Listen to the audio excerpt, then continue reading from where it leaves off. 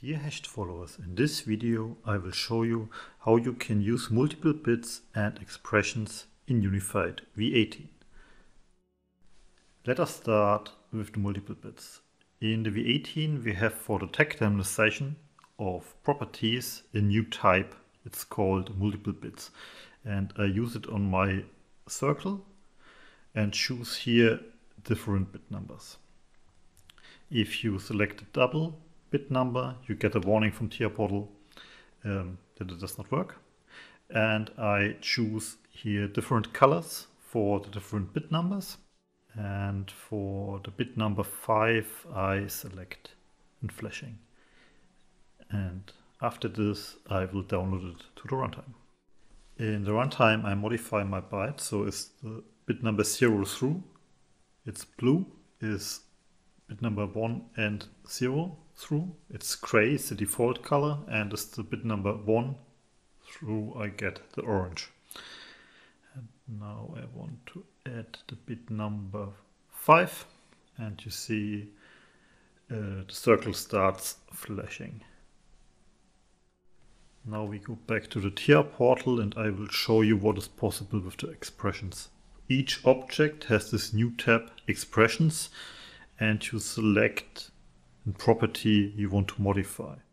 I choose the property background color and will add the first logical expressions. I will combine two booleans and do an AND connection, which is meaning is both bools are through. This condition is through, and then the color will be changed to green. We add a second logical expression, so we do an OR connection between these both tags. And it is important to know that the first condition wins which is true. In our case, if the AND condition is true, the OR condition doesn't matter. And it is possible to have multiple statements in one condition. You see, you can use brackets, and we want the second condition is the tag my int higher than 15, or my bool 1 or 2 is true, then the last condition is true and the color should be changed to orange. So let us take a look to the runtime. First I add 1, so the second condition is true, it's getting yellow. Are both true, the first condition wins with the AND connection.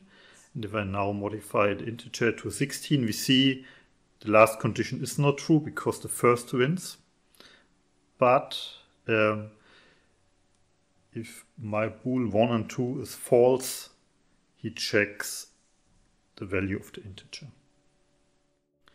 Let us go back to TR again, and I will show you how you can use mathematical operators inside of the expressions. So we use the second circle, add the background color as condition, and now we select, for example, our integer tag plus 12 should be equal, smaller or equal to 20.